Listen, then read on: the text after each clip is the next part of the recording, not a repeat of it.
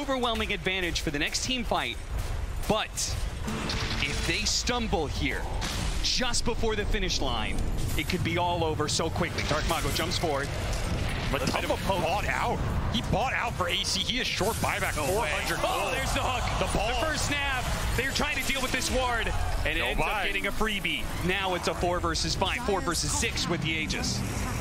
Rolling Thunder, here it comes. Mickey leading off the charge. Gotta make it count. Zai getting bashed. Matthew on in. He got bashed on the jump. Immediately the bash going in. And now the Walrus punch as well. But the BKB, it's running out. Now he's got the black. He got bashed again. Bashed again. Oh, that's going to be a dive back. And Pagaz is in so deep. But Top Man needs it out. His Rage was running thin, so he invests inside of Zai. But now Zai's in trouble. He's being focused down. And Top Man pops right back out. They have the refresher. And that is going to be enough to be able to finish off a Top Man, but he doesn't have the buyback. Foxy, he's going in. Zai, the second life for him. Get back to the fountain. The Havoc Hammer pushing him away. Pagaz melting them all. running him down. The Bloodstone gets Zai. Rampage. Get the kill.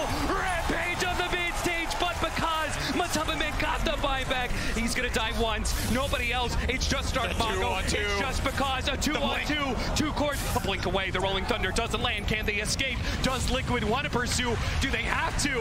Insania now joining in with them. Dark Mago's going to try and deal with him where he can. The freezing field going out with the Suns. It's actually doing so much damage.